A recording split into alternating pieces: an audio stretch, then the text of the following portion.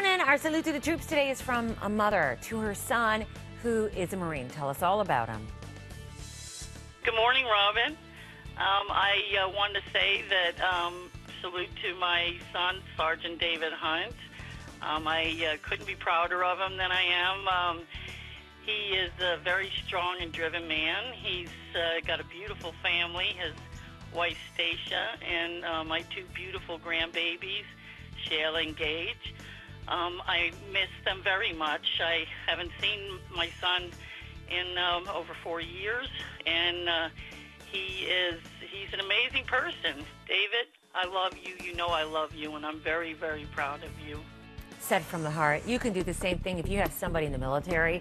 The instructions about getting your salute to them on the air, they wait for you at hlntv.com/Robin. So, Jen.